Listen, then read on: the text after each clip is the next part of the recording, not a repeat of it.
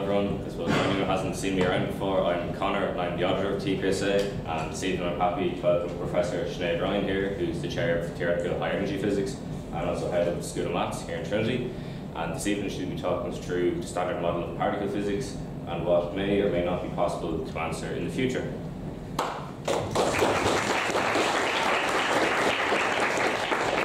Thanks very much, Connor, and everyone for the invitation. So first of all, congratulations on your new student association. So it's great to see you guys getting organised and having talks and really, identifying as theoretical physicists. So I can only approve.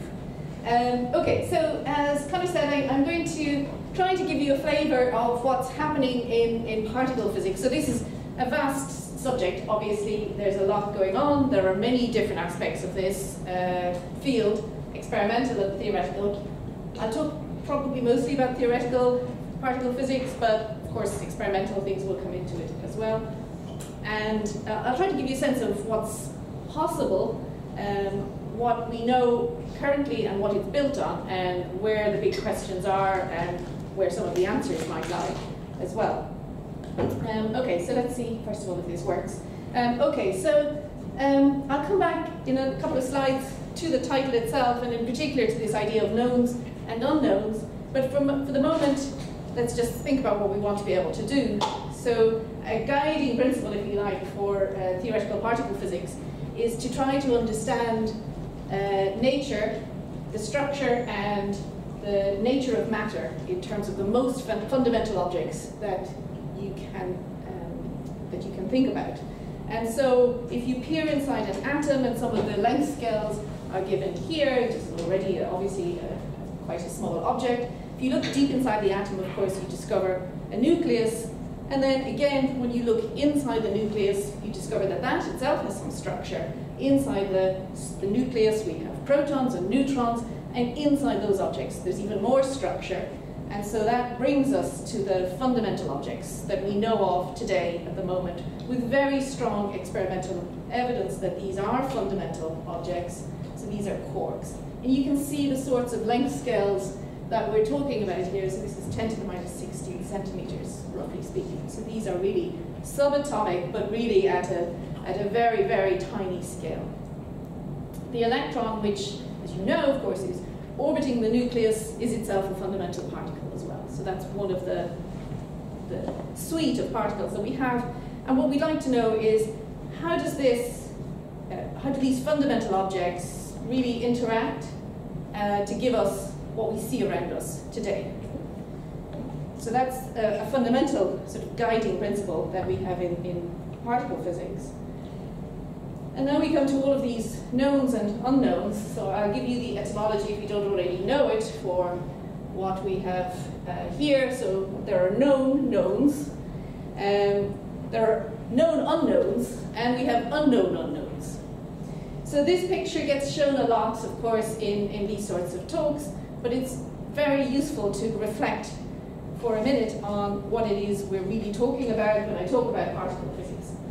So what we know and have very strong evidence for are the visible matter. So when you look around you, when you look out in the night sky, when you see the stars and planets, that all counts as the visible matter in the universe. And this makes up, roughly speaking, about 4.65% of what we believe is the sort of total energy and matter content in the universe. And the rest is divided between dark matter and dark energy. Now, dark matter I will say a little bit about later, so that really is something that we actually might be able to say something about. And this comes from a starting point, which is what we can see around us, and what we can actually operate with. Don't forget, if you're an experimental particle physicist, you can only really operate with things you can see and handle and manipulate. So you have to understand how to use the visible matter that you have at your disposal to find and identify the, let's say, invisible or dark matter. So I'll say a little bit about that, but there is hope, if you like, that we will understand more about dark matter in the near future. And there's very strong evidence for why there should be dark matter content excuse me, in the universe. And again, I'll say a little bit about that. I have at least one plot that says something about that.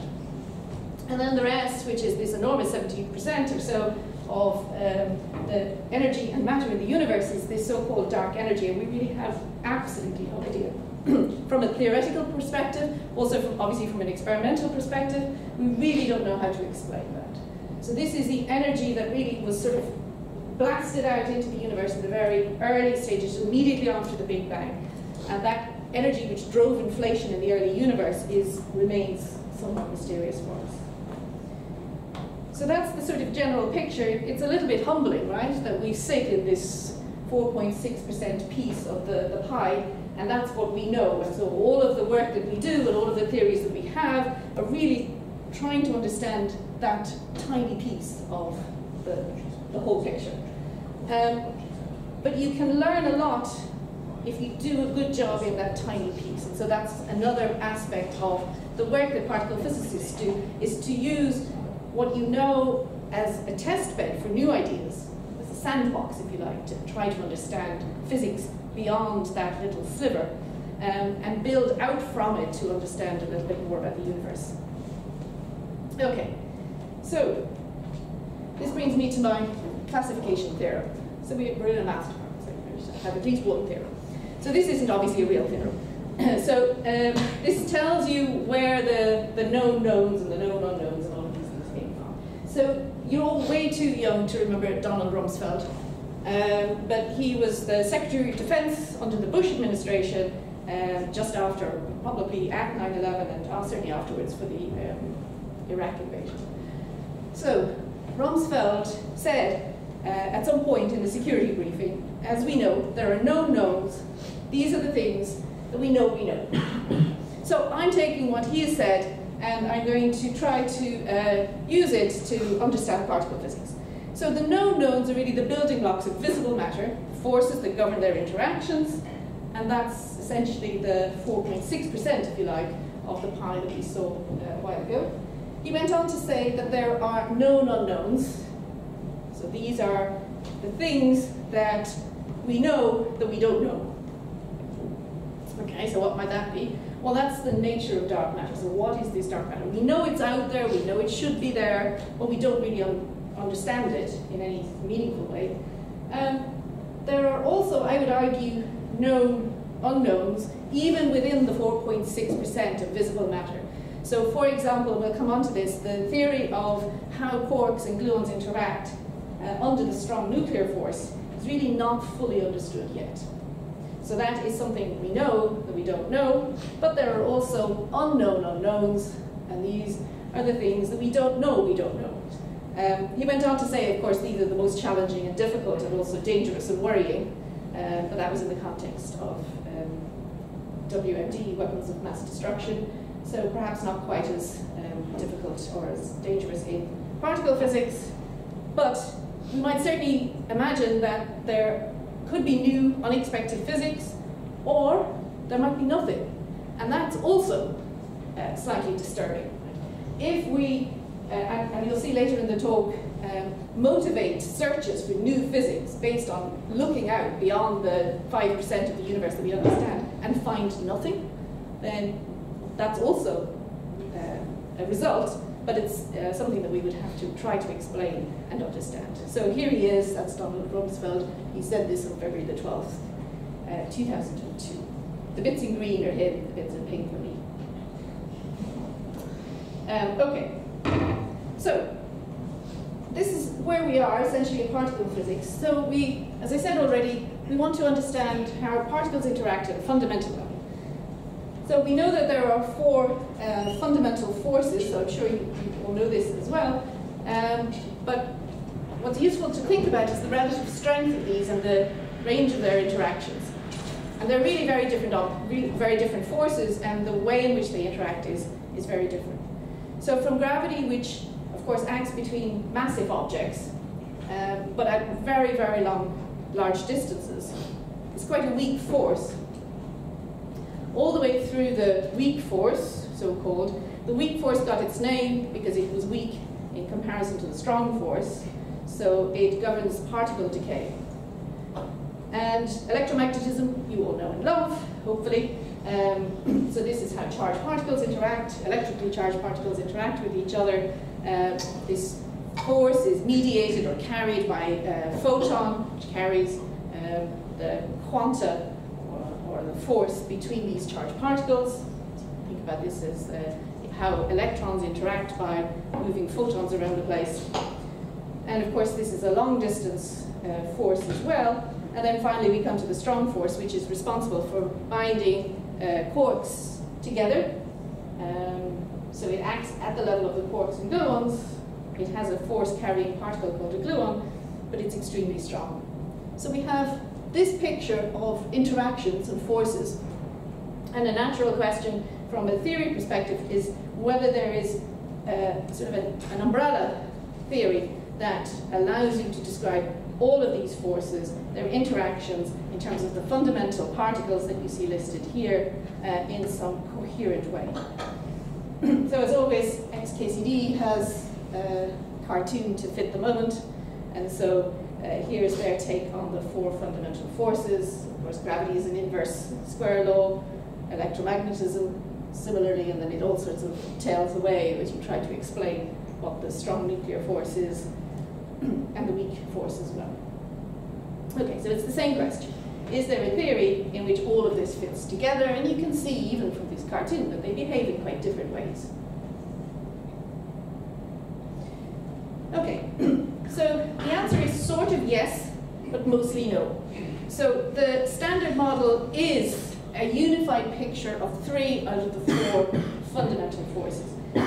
So the name is terrible for a start, the standard model. It doesn't really give you any information.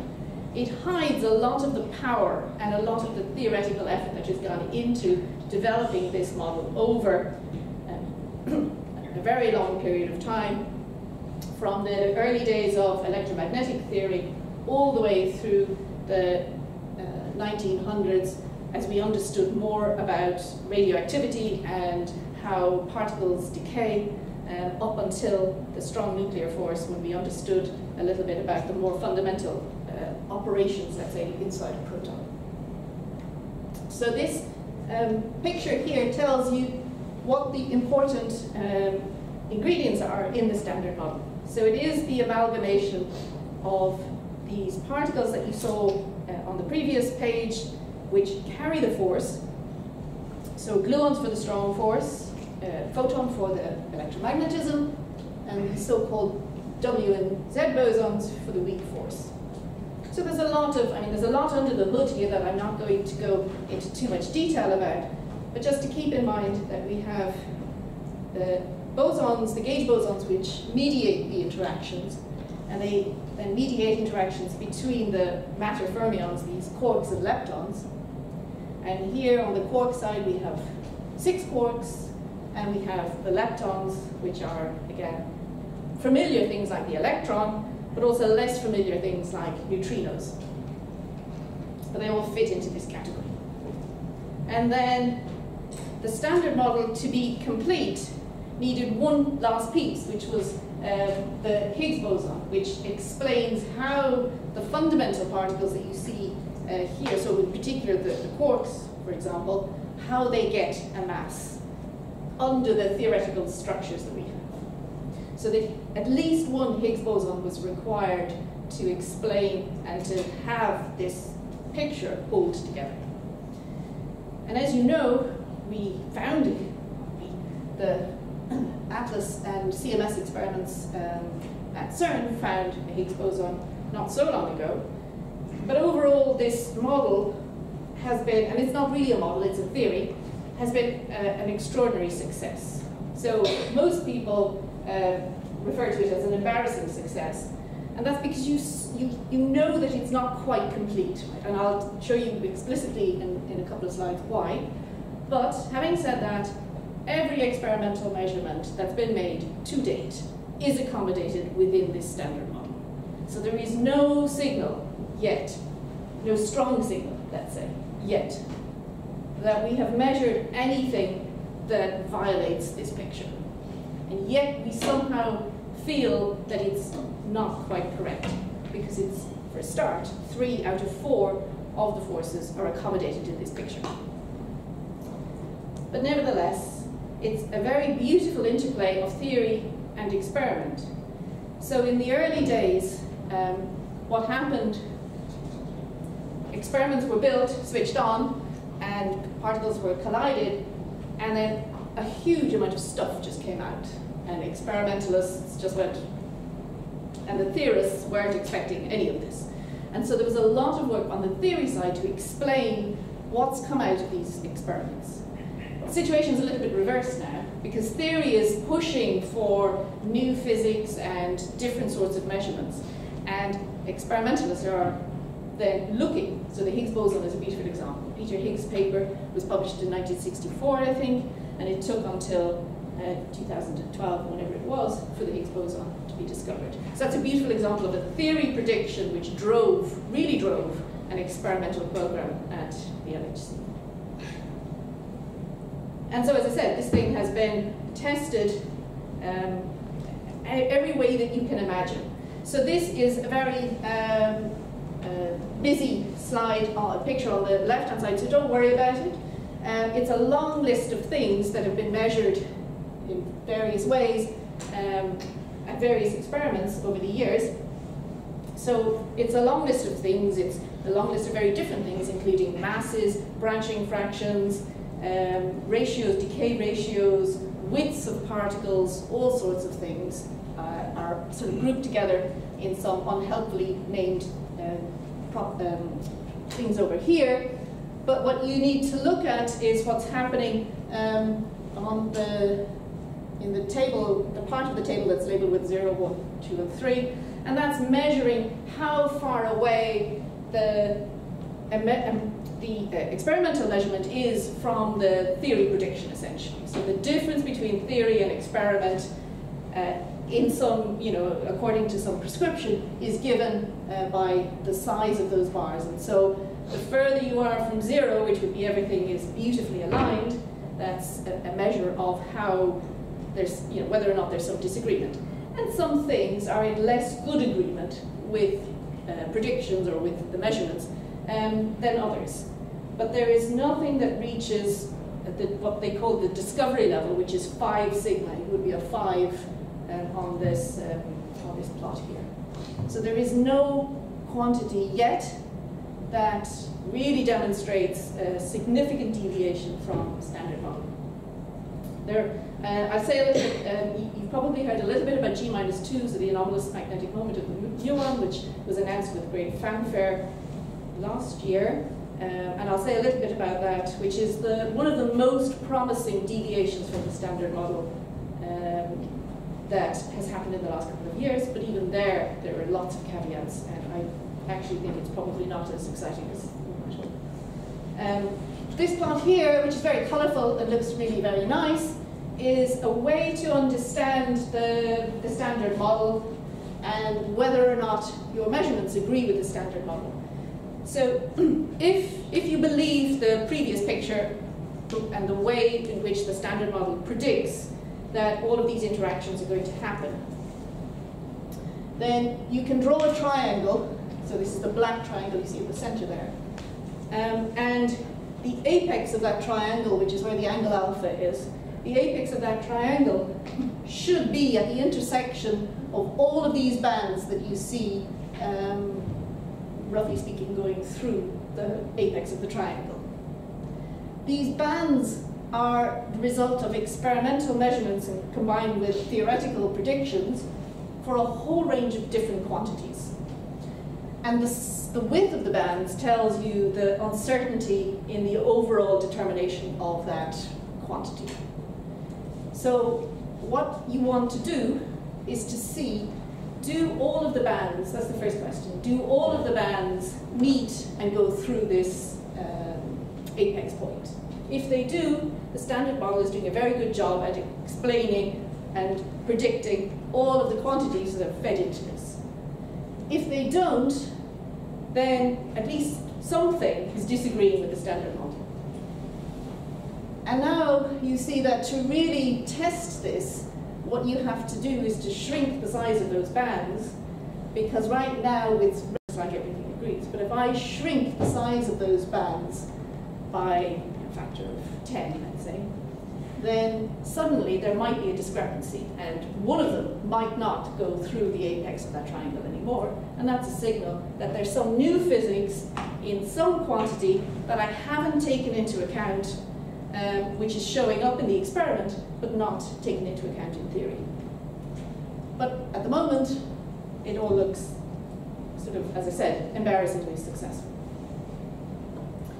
All right, so here are the caveats. There are, what I would say, I think I had said in the abstract, sort of unanswerable questions unanswerable by the standard model. So the first is the obvious one. We know the gravity is not included in the standard model. So a natural question is, how do you incorporate gravity into a unified description which has, as a prediction, all of the visible matter of the interactions that we see today? And that will not be answered by the standard model. It can't be answered by the standard model. Another question that particle physicists like to torment themselves with is, how do you explain the matter-antimatter asymmetry that we see in the universe? So you look out, everything is matter, obviously. There is very little antimatter around. And so that there is no a priori reason why there should be that breaking of symmetry between matter and antimatter. Obviously, it's useful for us here today that there is such a discrepancy between the amount of matter and antimatter in the universe, but it's not obvious that it had to be baked in, if you like, from the beginning. And that's something, again, the standard model can't really address. It can't tell us whether quarks and the leptons, like the electron and the neutrinos, are really truly fundamental. It can't tell us why there seem to be 3 generations, so the quarks and the leptons seem to fit into families of groups of 3, and we don't know why. And then neutrinos are just weird. So we don't know, for example, why neutrinos are as light as they are. There's nothing in the standard model that tells us why they should be, and they really are so much lighter that fractions of an MeV compared to hundreds of MeV or even GeV for other fundamental particles. We don't know really how they behave. We do know that neutrinos oscillate, and therefore they have mass, and even that is unexpected under the standard model. We really don't know very much about their own properties, how they're related to their antiparticles. So we have neutrinos and antineutrinos. We don't understand how they're related to each other, and that's not explained by the standard model.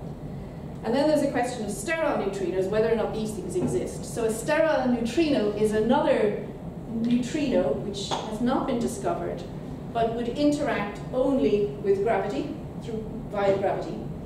So it clearly sits outside the standard model, since the standard model can't describe gravity, but sterile neutrinos are attractive for a number of reasons. They somehow balance properties of the new so-called active neutrinos that we know about.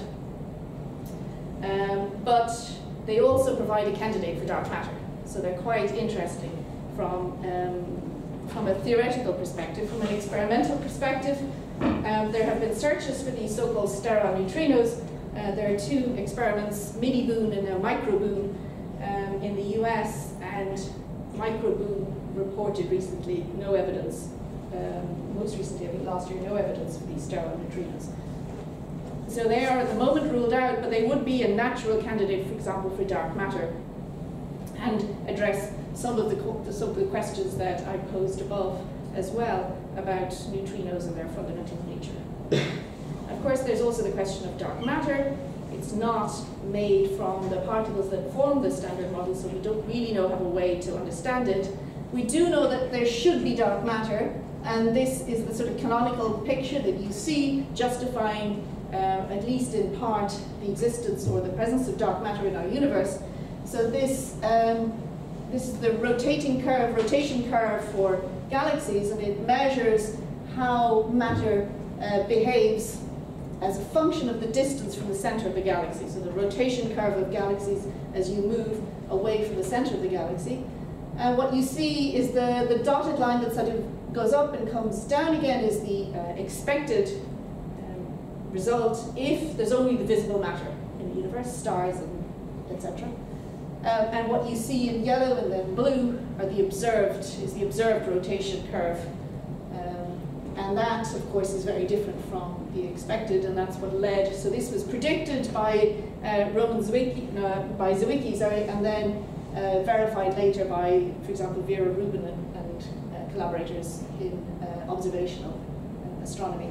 This picture really, the only way to reconcile what you see with some explanation is to have dark matter particles which are changing the rotation curve so that it behaves as we see and not as we expect according to the visible matter spectrum. Okay, so there's a lot that we don't really know, and you can also ask, well, why are you, I mean, there are unanswerable questions, but also within the theory itself, it's somewhat unsatisfactory from a purely theoretical point of view. So it's clearly logically incomplete. I've said that already, there's no gravity involved. Theories which have, and I alluded to this earlier, so for example string theories, where the standard model, the visible measured quantities that we see around us should emerge in some low energy limit, because otherwise string theory is not explaining a unified picture of the four fundamental forces if it can't reproduce what we see around us and measure in experiment. So theories where the standard model is reproduced in a low energy limit bring another symmetry typically with them called supersymmetry. Supersymmetry has a lot of nice properties. So one way that people think about this is that it protects the Higgs boson, and this is sometimes referred to as the hierarchy problem. So essentially what it means is that in a quantum field theory description of matter, a fundamental particle like the Higgs boson has a mass which is sometimes called the bare mass, but the bare mass that it gains through the usual mechanism is modified by quantum corrections. So these are just interactions that it has with fermions and bosons according to quantum mechanics. The problem for the Higgs boson is that the modifications, these quantum corrections, can be very, very large. There's nothing to stop them being enormous. The Higgs boson itself is about 100 GeV, so 100 in some units, but the corrections can be, from a theoretical perspective, as large as 10 to the 15 GeV. So what is it that protects the Higgs boson so that we measure it, we see it with a mass of 100 GeV, even though these quantum effects could be really very, very large? Supersymmetry steps in to sort of solve that problem for you by bringing with it, the symmetry brings a whole slew of new particles. So every fermion you have today in the world around you has a partner boson in supersymmetry. Every boson that you see in the world around you today has a partner fermion in supersymmetry. So these are all off at some higher energies, they're heavier things, but they balance very nicely the whole particle spectrum. And they combine so that their quantum corrections cancel the quantum corrections that we have calculated with the stuff that we know about. Our fermions and bosons interacting are cancelled by SUSY, bosons and fermions interacting, and that protects the Higgs boson. It also gives us a candidate dark matter particle, so that's also very nice. The real problem, of course, at the moment is that nobody has found any supersymmetry. So the LHC is searching. If all of these particles are there, then the natural question is, well, where are they? Because we've now run an experiment at much higher energies looking for these particles and they haven't jumped out. So that is an open question for all of us to try to understand whether or not SUSY is really manifest at where we thought it should be.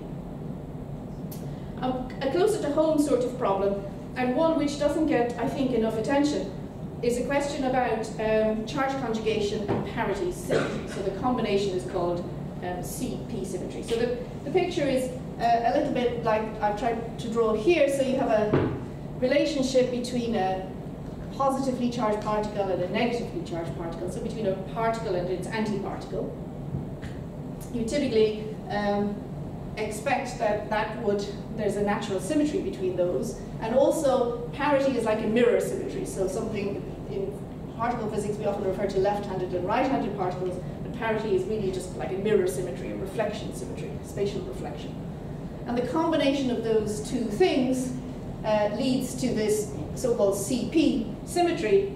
And if there really was a CP symmetry, then electrons and positrons would occur in sort of equal amounts, and they clearly don't.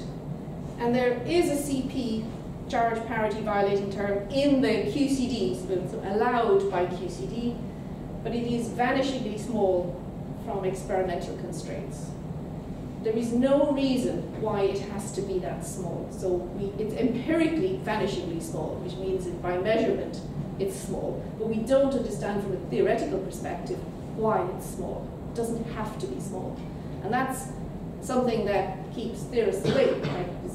Right? Why is it small? It doesn't have to be small. Okay, telling you that it is small isn't really an answer.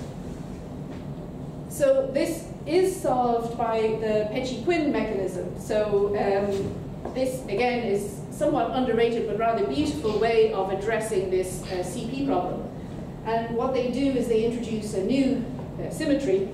Well, it's a new spontaneously broken symmetry. Anybody who knows me knows that I like spontaneously broken symmetries.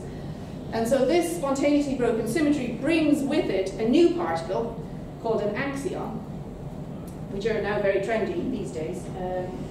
So axions then provide a candidate dark matter particle as well. So it has a lot going for it, but of course nobody's found an axion yet, so we don't really know if they're there. So we don't really know if Peccei-Quinn solves this CP problem yet for particle physics. But this is one of these questions that you don't really see discussed very much, but is somehow fundamentally worrying about a theory where we believe we really understand most of what's going on, but there are still some open questions. Okay, so if you take all of those,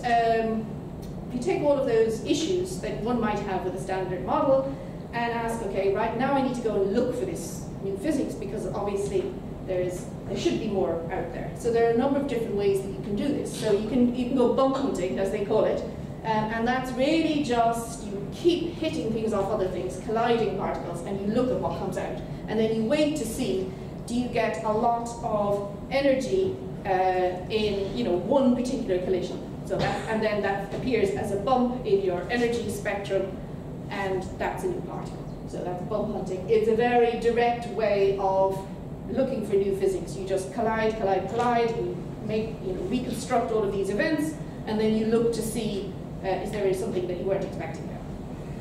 It has, by the way, been very successful as a strategy for a very long time, so don't knock it. There's a strategy which is quite similar called missing energy, which is it's a little bit more delicate, but it's basically the same idea.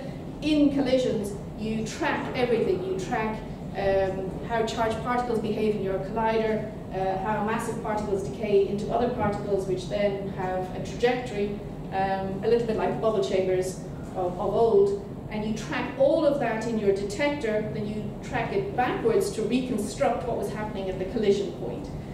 And if there's missing energy or missing momentum anywhere, then you might ascribe that to a new particle that went through your detector without being detected and went off somewhere. It might be a neutrino, for example. It could be some dark matter particle that had some effect, small effect, but went off before your detector was able to pick it up, or maybe your detector can't pick it up. So that's the missing energy spectrum.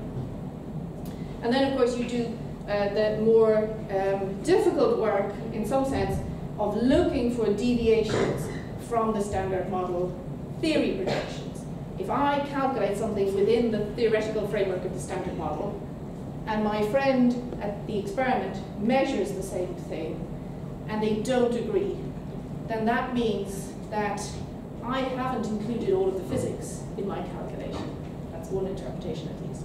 The experiment is just the experiment, and it will have input from new physics. There can be the effect of new physics in experimental measurements, not in my theory calculations unless I put them in.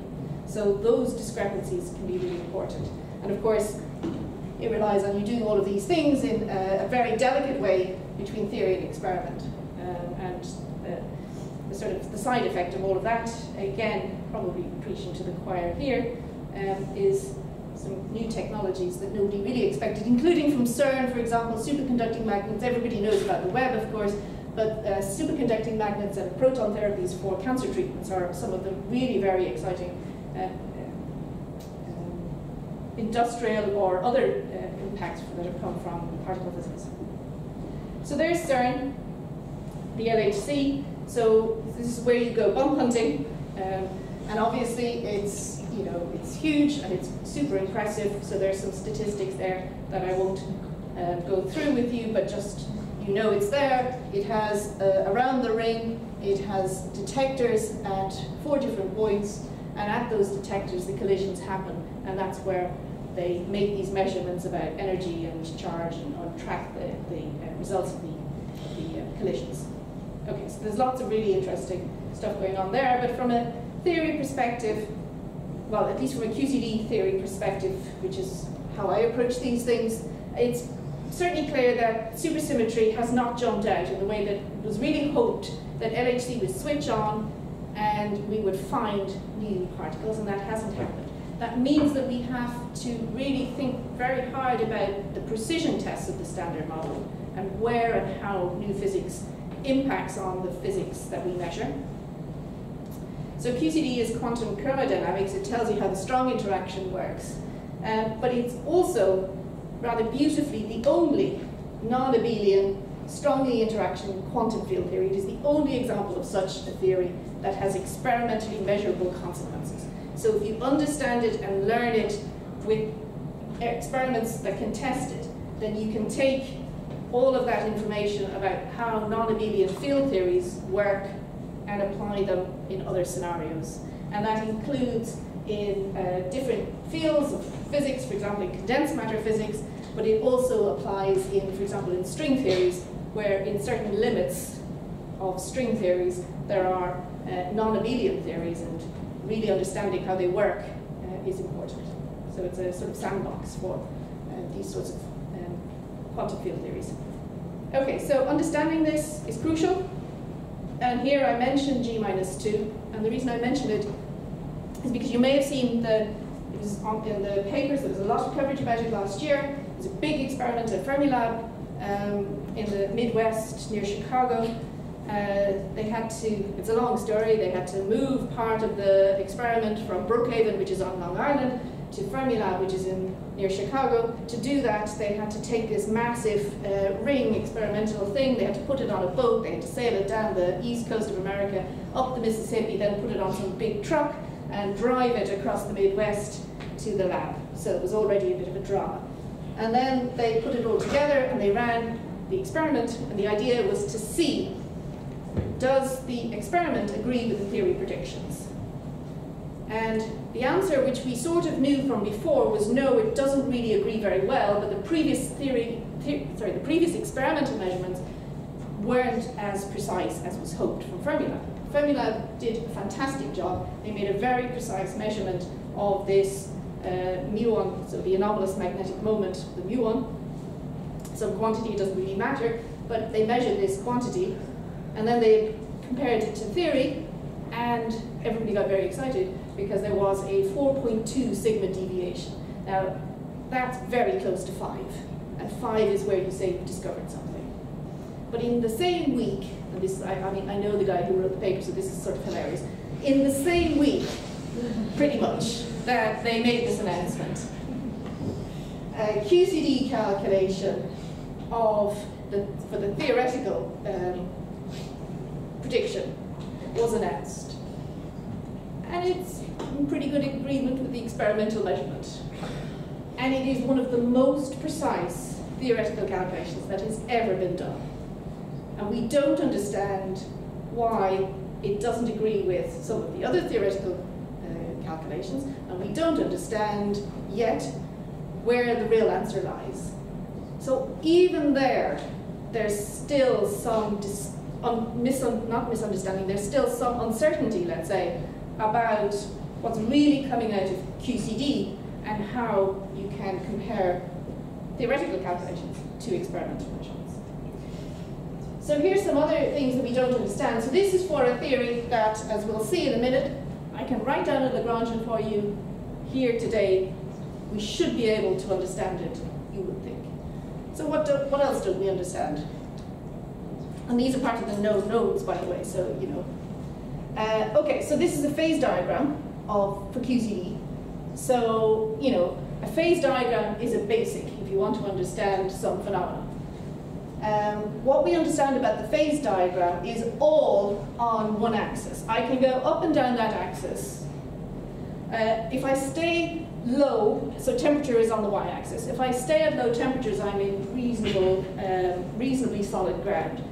There I can make strong predictions about what's happening and have good confidence in them. The hotter I make my calculations, if you like, so the hotter the temperature becomes, the more difficult the theoretical calculations become.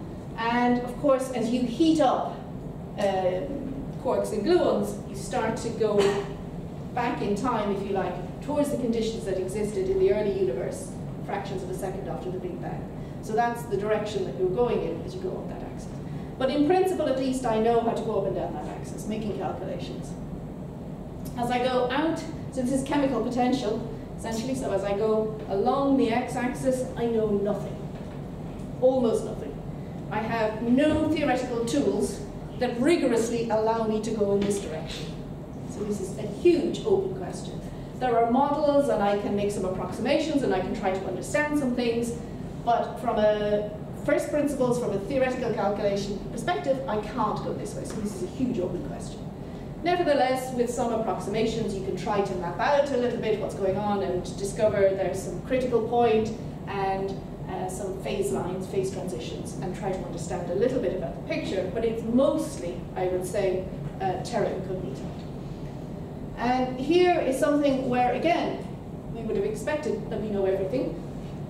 So this is basically at zero temperature, so down at the sort of bottom of that axis.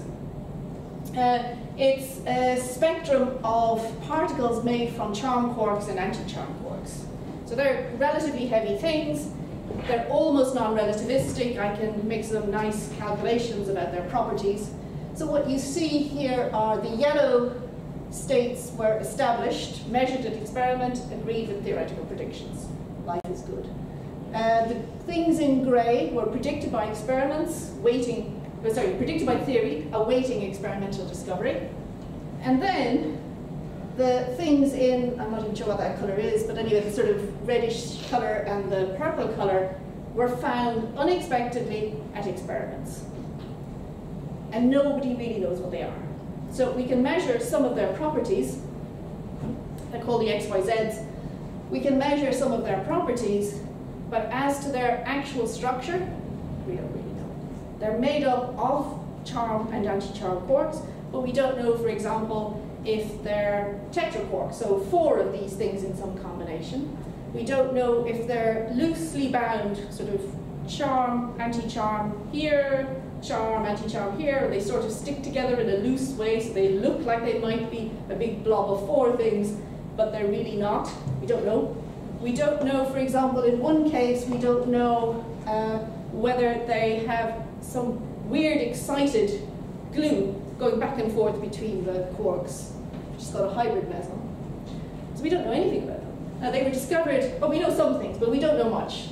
They were discovered unexpectedly in 2003, which is already quite a while ago now, and there's been very little progress to really understand. Again, when I say understand, I don't mean using a model, I mean using the QCD Lagrangian that we can write down to understand these states from that Lagrangian. So there is a lot that QCD allows to happen. We can measure it in experiments, but understanding it from a theoretical perspective is actually really hard. So I've talked about the QCD Lagrangian. It's here, it's the first line on that blackboard, so this is from Frank Wilczek's talk he gave some time ago. So it looks, hopefully, I'm not sure, there's certainly some people here from classical field theory and taking Samson's quantum field theory class. It looks pretty okay, right? It's got 2 bits. It's got these G's describe the gauge field interactions in some sort of usual like field tensor type way. And then there's a bit that has fermions in it, so you can see the Q and the Q bars, they're fermions, and you've got a derivative term and a mass term. So it looks, I mean, if you've seen Lagrangians for field theories, classical or quantum, it should look relatively straightforward. It looks a lot like QED quantum electrodynamics, for which we know how to really make very precise calculations. But it turns out that it's a complete monster to try to actually calculate anything with. And the reason is that, see the piece where it says G is equal to something, and there's an A mu at the very end.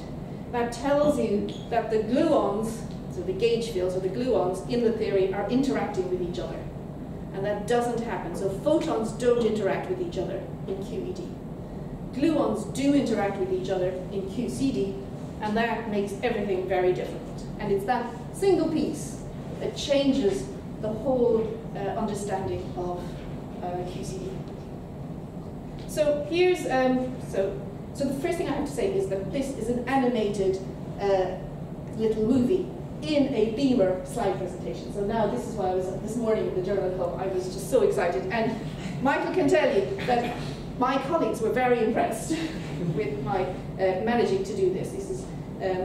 This is Beamer, and it's not friendly for movies and things like that. So, okay, anyway, that's enough. I'm unreasonably pleased with myself when I managed to this could actually work. Okay. So you can ask what a quantum field theory is anyway, and why it's actually difficult to work with. So I don't want to go into this in much detail, but maybe just to say that instead of a quantum mechanical picture where you think about single particles, in a quantum field theory particle, you're describing very many particles and their interactions, sort of all in one go. And also the vacuum is not static. So even if you take away the particles, the fermions that you saw on the previous page, then they're still in the vacuum without particles. The field has enough energy to create and destroy particles, and this is an animation of simulation that basically does that. So this is the QCD vacuum, and you can see that the different colors are as the energy grows and it pops, and then they're created and annihilated instantaneously, and this is happening all the time. And into that, you then put quarks and particles that propagate through this vacuum. So when you make a calculation, you have to understand what's happening at this level, and then how do particles interact as they move through this, this very energetic vacuum. Okay, so this is just maybe a bit too technical, but QCD is sometimes so. I do a lot of these large numerical simulations. People are always talking about hero applications. So a hero application is something that just sort of is this crazy application that soaks up all the compute time and all basically your will to live just to sort of make the application or make the calculations. And in quantum field theory language, I would say QCD is sort of a hero in that sense, because it comes with a huge array of symmetries, which must all be respected. So there are color symmetries related to the interaction itself, chiral symmetries, which are related to how massless particles interact, baryon number symmetries, axial charge conservation. We've got a whole lot of stuff going on with here. So all of this has to be respected and included in any calculation that you make. Okay. And maybe importantly, it has nothing to do with Peter Higgs. So you often hear people talking about the Higgs gives mass to everything. Well, it really doesn't. It gives mass to the fundamental particles, so to the quarks, but not to the, for example, proton, which is made up of quarks. So the up quark and the down quark, which make up a proton, there's two up quarks and a down quark. And up is about 2, let's say, in some units, and a down quark is close to 5 in some units. So if you add up 2 of those, you get something, and then 2 ups and a down, you get something that's maybe close to 10 in some units, but the mass of the proton is 938 in the same units. So only about 1% of the proton's mass is really coming from the constituent matter of particles. And the rest of the mass of the proton is coming from the interactions of those fundamental particles, the energy in the interaction between those fundamental particles. So the proton is some sort of emergent, it's a long-range phenomenon that is a result of how the quarks and gluons interact, not from the mass of the quarks themselves. Which is what, so the Higgs mechanism gives the mass, gives the quarks their mass, but the proton gets its mass from QCD, and this is a sort of a silly picture of exactly what's happening. So you have quarks which are stuck together, bound together by gluons, and QCD describes how that happens for you. And if you understand it properly, you get $1 million.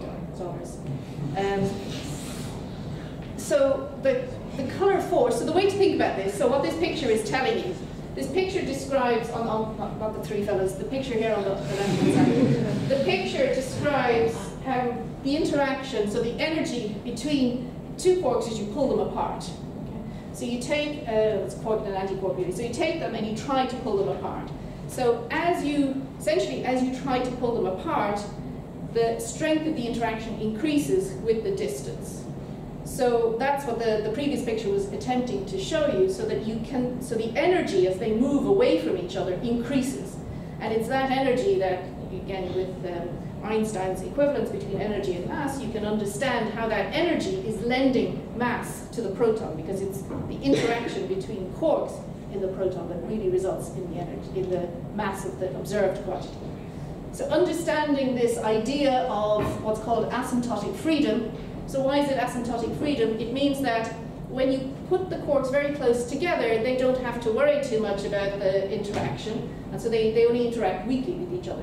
And as you try to pull them apart, they get very strongly interacting. So at short distances, they're essentially free, they don't care about each other, and at long distances, they're very tightly bound to each other. So the explanation for this was by these three gentlemen who had a Nobel Prize for their trouble. Frank Wilczek is on the right-hand side, and it was his writing that you saw on the blackboard that I showed you, the QCD Lagrangian.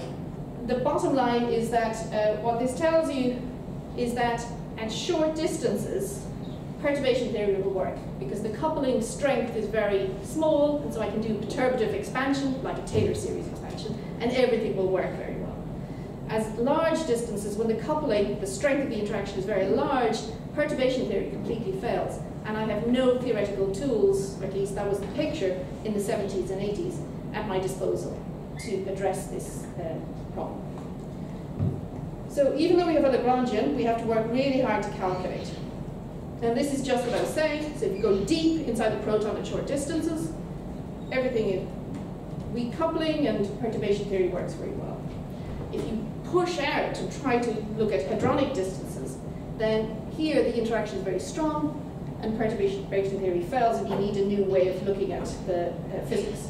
So that's where this so-called lattice approach comes in, and I won't say much about that, except that it was formulated first by Ken Wilson, and then the first numerical simulations were by Mike Kreutz at Brookhaven in the early 80s. So it's been really a field, an active field, since about the early 80s, I would say. This is quite busy for this latest stage of the evening, so I won't say much here. You can just focus on the cartoon. What you do is you have quarks and gluons, and essentially what we want to do is to, instead of thinking about a continuum space-time, we think about a discrete space-time. So we take the world and we put it into a four-dimensional grid. So I've got 3 space and 1 time dimension, of course. And then I say, okay, the fermions, the quarks, sit on the sides of this lattice, and they must sit there. And the gluons are the link, you can think about them as the links, so they tie the quarks together on this lattice. And so that's the basic picture. And then it turns out that this actually, you can write down the QCD path integral in a very nice way, and you can solve it numerically. A lot of the ideas from statistical mechanics that you will be familiar with, or dealing with probabilistic systems in statistical mechanics, carry over, because the integral that you end up writing down looks very much like an integral that you see in statistical mechanics. So a lot of the ideas from there were borrowed by QCD people to make these calculations. And then maybe the one last thing I will say very quickly is, to make any of this work, you have to do a Wick rotation that takes you from Minkowski spacetime metric to a Euclidean spacetime metric, and it is that step that first of all allows you to do any numerical simulations, but secondly pushes you, do you remember the phase diagram where you can't go out in chemical potential? That basically this step, the Wick rotation to Euclidean space, forces that conundrum upon you, because if you try to add in a chemical potential, the action that you see upstairs in the exponential there becomes complex, and it's no longer a probability weight, and all of the numerical stuff fails. So that's a very short reason why you can't actually do anything along that x-axis in the phase diagram. But what you can do now is to start making exotic combinations of quarks and gluons in any combination that you want, and trying in your numerical simulation to see what properties they have. So because you start in the numerical simulation from the Lagrangian, it's not a model, so you can actually really do QCD. Of course, you're limited by some numerical issues, and that's another problem, but you can at least start from the sort of solid theoretical foundations. And so you can make all sorts of things, mesons and baryons, so that would just be baryons are just protons and neutrons, as well as other things. Mesons are like pions, for example. But you can make all sorts of combinations of quarks, as I've shown here, including these exotic things called hybrids, and even glue balls, where you have no quarks at all, but just gluons that interact with each other, remember? So they interact with each other so that you can measure, in the end, a particle called a glue ball. Now, nobody's found a glue ball yet, but in principle, QCD allows them, and we know from experience that if QCD allows something, you almost certainly find it. You just have to work hard at it. So I thought I'd show you some results just to convince you that these things really all work.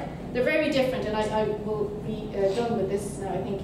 Sorry for running it slightly over time. This is to show you the sort of, well, I'm slightly biased, but anyway, this is a sort of a breadth of what you can do these days. So these are, on the right-hand side, calculations of mass differences in the baryon spectrum. So, for example, neutron-proton, that's the really important one, which is the neutron-proton mass difference. That's a very tiny number, actually. So being able to measure it very precisely is important. So the lattice, the theoretical calculations are the red dots with error bars, which are too small in most cases to see. And the lines are the experimental measurement. And you see that the neutron-proton mass difference is now very well understood from a theoretical point of view and agrees with experiment. And the red dots, which have the blue box above them describing what they are, that just means that they were predicted first by the calculation, by the theoretical calculation, and then later verified by experiment. And you see it's a very beautiful agreement. So this is the light baryons made up of up and down quarks. It's extremely beautifully mapped out from a theoretical perspective. So that's an example of precision work. And over there, that's an example of sort of a bit more out there stuff. So this is finite temperature, looking to see what happens if you take some particles and you put them into this hot environment. So what you'd like to know is, when do they melt? How do they melt, you know, as soon as they cross the transition temperature? So if they go through a phase transition, do they melt immediately? Do the quarks start to move away from each other in the hot environment? Or do these states, which are bound states of QCD, you know, where they're strongly interacting, do they stay strongly interacting? We really don't know how the so-called quark-gluon plasma, so what the universe looked like in the early Big Bang. We really don't know how states interacted and traveled through that medium. And this is a measurement, so you changing the temperature as you go from left to right and top to bottom, increasing the temperature, and the height of, and the sharpness of those peaks is a measure of how tightly bound the states are. So you see at zero temperature it's very high and very sharp peak, it's tightly bound, and as you heat up the system, this all starts to melt, and you can draw some conclusions about what happened to the state as you went to, in this case, up to twice the critical temperature in QCD. So you can do a whole range of things. So from precision work to, it's not quite speculative, but certainly more less precise in terms of controlling uncertainties, but more exploratory in terms of trying to understand finite temperature physics. So there's a whole lot of things that you can do. And again, maybe just to say that you often, maybe I suppose, if you hang out with the Lattice people, you'll hear us talking a lot about computational cost. And the reason for that is that the cost of your simulation essentially goes like this expression on the right-hand side. So you'd expect that the more of those gauge configurations, like I showed in the movie, the more of those you want, the more expensive it gets, because that costs you something. It also costs you, L is the size of the lattice, the box that you have in space and time. So obviously if you make that bigger, you've got to pay a price. But unfortunately it scales like L to the 5, where L is the size of the box. A is the lattice spacing, so it's the fineness of the grid in the box. So what do you want ideally? You want a big box with a fine grid. Okay? But now look at what happens. The big box goes like L to the 5, and the fine grid goes like the inverse lattice spacing, so the inverse distance to a power 7, so everything is against you. And then the pi on mass, which you want to be small, goes like a 6th power. So you want m pi to be very small, and the other numbers, as I said already. So all of these combine in some horrible way to make the whole thing ferociously expensive. And that's only the first part. And then the second part involves inverting a matrix that's easily a million squared matrix multiple times, and by multiple I mean hundreds of thousands of times. So, you know, it takes a big computer. So here's the big computer that we run on. Actually, this poor computer has been since decommissioned, and now we're waiting for the next big one to come along. So it's, as well as the theoretical challenge of understanding QCD, you also have a numerical challenge, which is how do you translate what you want to do in physics into a computationally tractable algorithm that you can actually run in a finite amount of time. So there's a lot going on, sort of, as I said, under the hood of that, with that. Okay, so I'm way out of time, so I'm going to stop now. Just to say that there are loads of questions, of course. There are still, despite all of the work in the field, many more questions, I would say, than answers. If anything, the questions are multiplying. So this is a very fast-moving field at the moment. We're still trying to explore the nature and the structure of matter at its most fundamental levels. And we don't understand a lot of the questions. Even posing the questions and understanding how to answer them is difficult in places.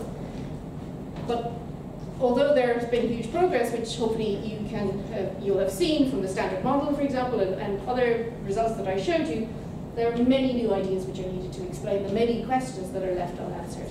And in this, theory and experiment really complement each other. They work together to answer these questions and inform each other in a very useful way, I would say. If you think that we should be part of this, and I really think we should, then I firmly believe that we should be a member of CERN. Ireland is not yet a member of CERN.